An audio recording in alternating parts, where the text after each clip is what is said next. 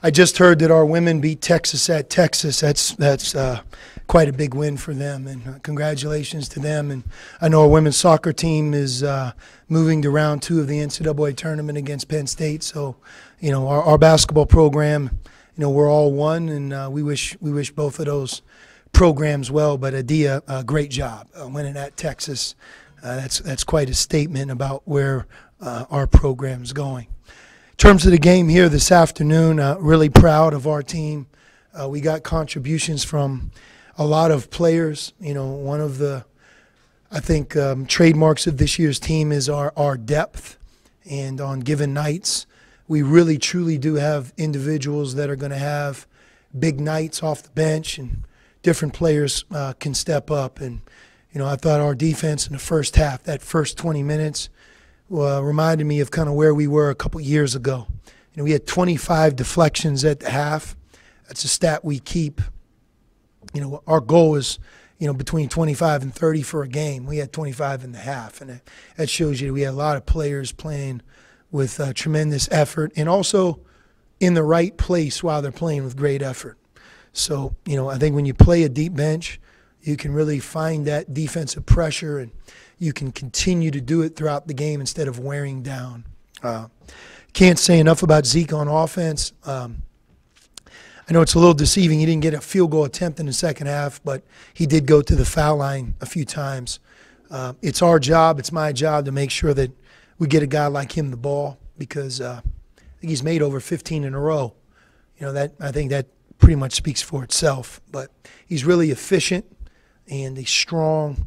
And we'll continue to develop that part of our team where you want to have that balance of ball gets inside, ball gets to the hot hand, and then we mix in, you know, three-point shots with that, a real good balance. You know, the analogy that I would use to our players is it's like that college football team that, you know, they look great, all they do is pass, but it's just like, you know, if you don't establish any type of running game, eventually you're going to run up against your equal, and you're going to wish you did. We want to make sure that we have good balance, and sometimes finding the roller, throwing it inside a little bit more often, I think will be something that will serve our offense well. But we'll take it. Great respect for New Mexico State. They're missing a key player, really two, but their point guard is outstanding, and hopefully they'll get him back and have the season that they expected.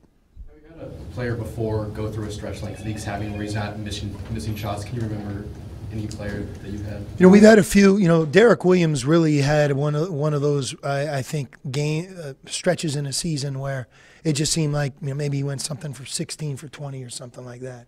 You know, usually it is a big guy.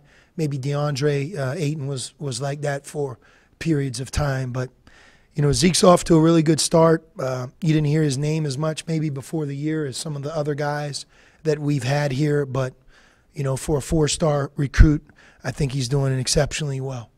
This is the best shooting team you've had here? I think so.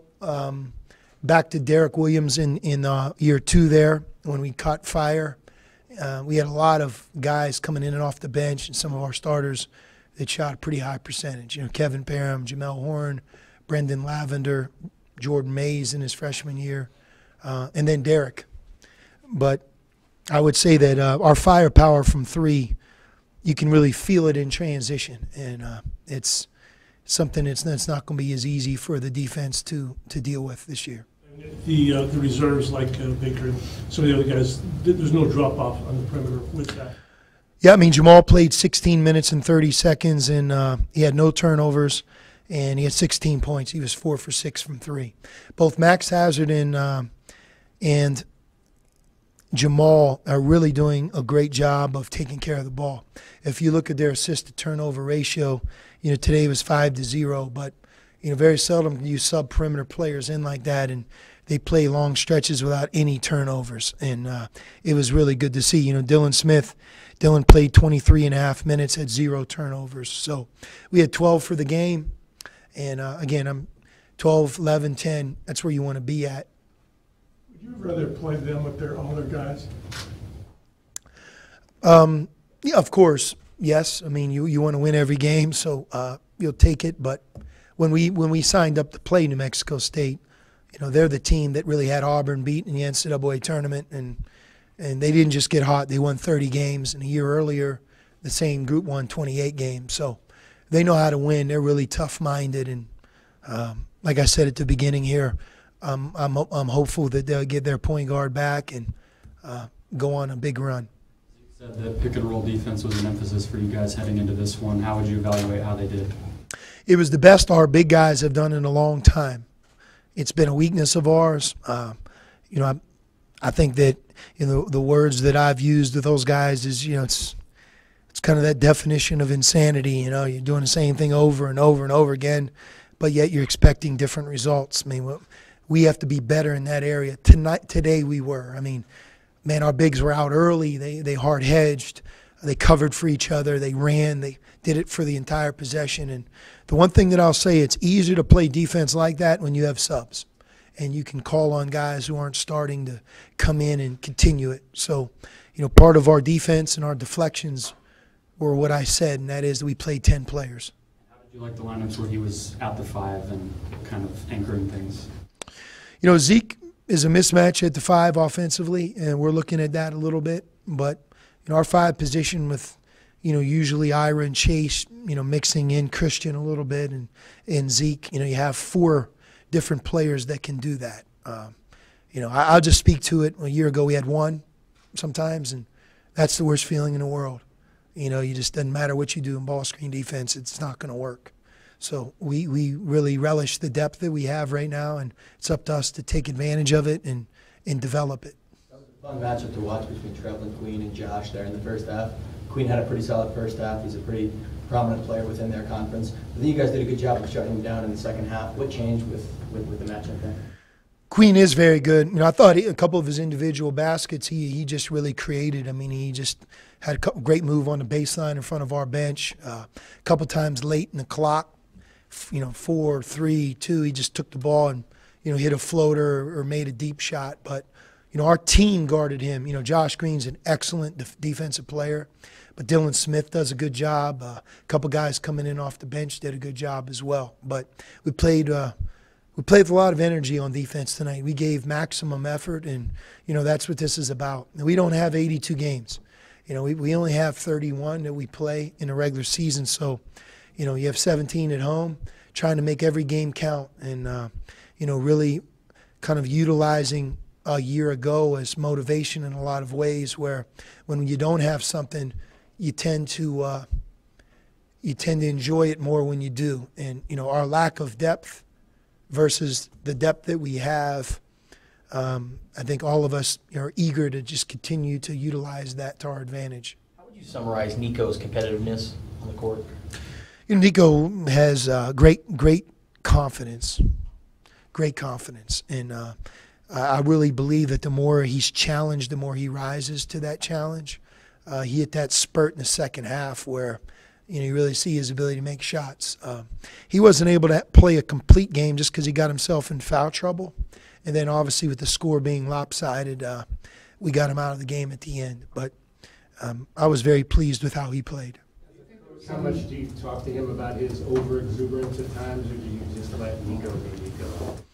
Yeah, no, we want him to be like that. Obviously you don't want a guy to pick up a technical, but I don't think he really wanted to pick up a technical as much as that he, the guy was really challenging him, and he met the challenge. And sometimes that happens, but he'll learn from it. What the biggest lesson is, you have 3 fouls. A technical foul is a 3rd foul. Pick up a 4th, it can really change the game. But I want him to play with emotion. We want him to be confident. That has a way of being contagious. And I think we've had players here in the past, even before I showed up, that had that, and that's an attribute you want a guy to have if he can back it up.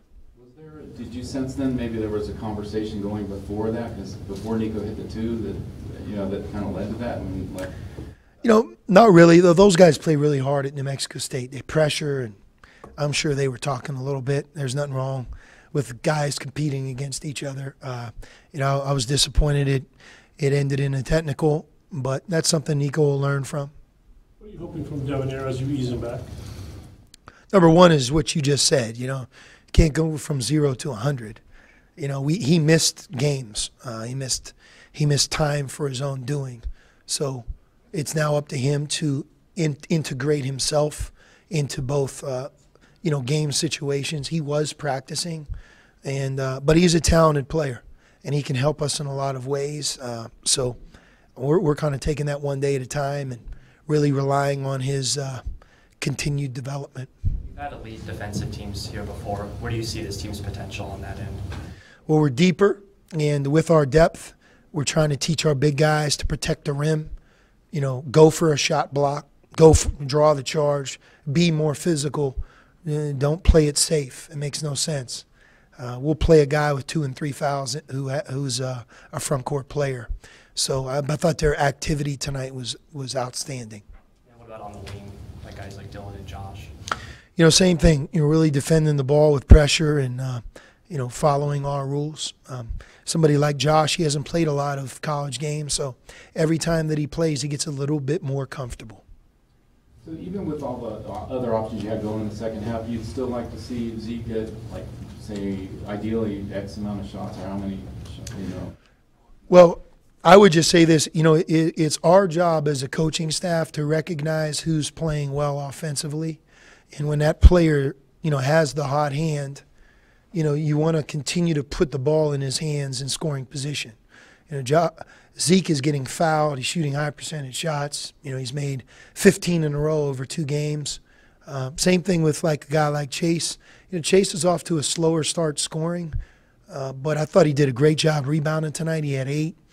Big guys, they're like those offensive linemen sometimes. It's like you want them to block, but you got to give them some sugar. And in basketball, you got to get the ball once in a while. And I think finding them when they roll and in transition, not just looking for threes, making sure that we get the ball to the low post once in a while. It's important to have balance. So, it's both balance and also, if you're a good player, you recognize, hey, Zeke hasn't missed. So we want him to shoot 9 times instead of 7. In your view, too, was there anything different New Mexico was doing that you thought? No, and he did get fouled. He did get fouled a couple times, so you have to count those as shots. Anything else?